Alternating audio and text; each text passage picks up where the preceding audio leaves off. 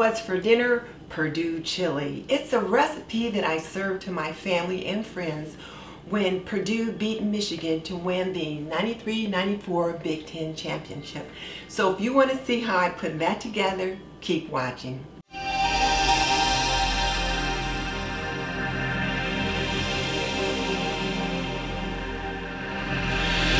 If we're just meeting, I'm Denise Jordan and I teach traditional homemaking for today's homemaker.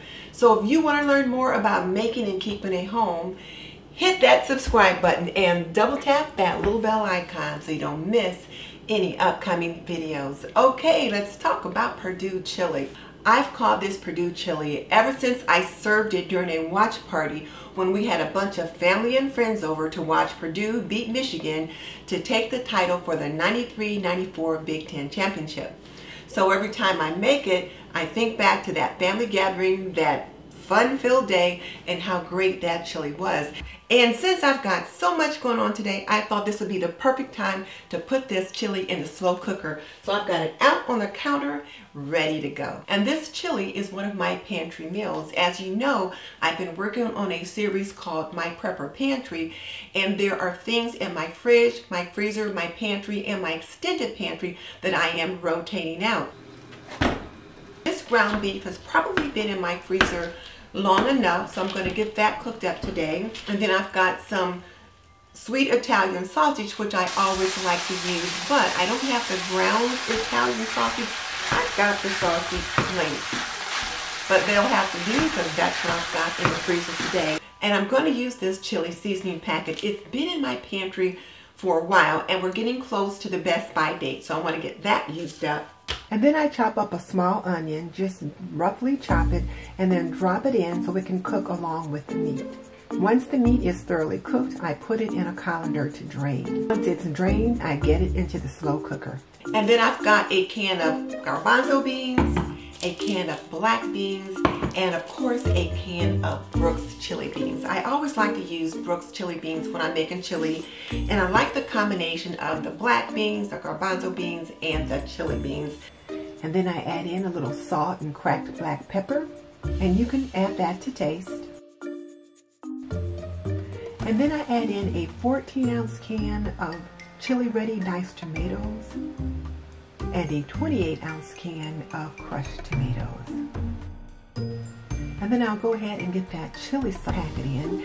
And I also like to sprinkle in a little bit of sugar, probably about a tablespoon. And then of course my secret sauce, Heinz chili sauce. I also added a teaspoon of chopped oregano, and I was fortunate enough to be able to just pick it from my herb garden. So once I put the lid on my slow cooker, I'll let it cook for the next 4 to 5 hours, just on low.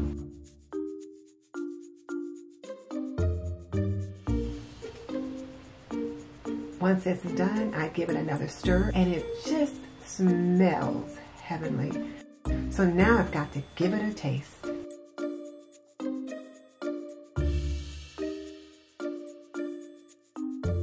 The flavors have melded together beautifully. It tastes delicious. So now I'll get it plated, and the hubby and I'll have dinner. And we always enjoy shredded cheddar on the top of our chili. As always, my Purdue chili turned out to be absolutely amazing.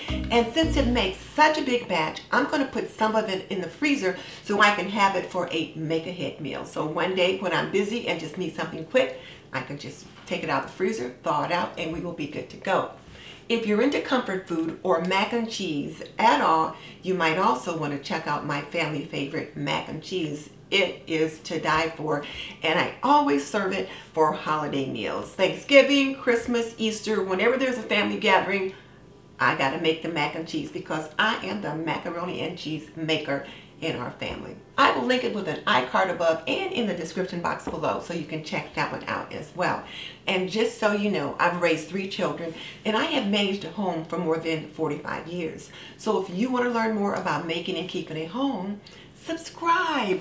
I can teach you to be a traditional homemaker in an untraditional world. In the meantime, this is Denise Jordan saying, you are not done yet. Click on the link in the comment section below and check out my video on family favorite mac and cheese. And I will see you next time. I must have the noisiest refrigerator in the free world because this thing keeps making noises. First the ice maker goes off, and now I don't know whatever that little noise is, but I guess it's for the ice maker as well.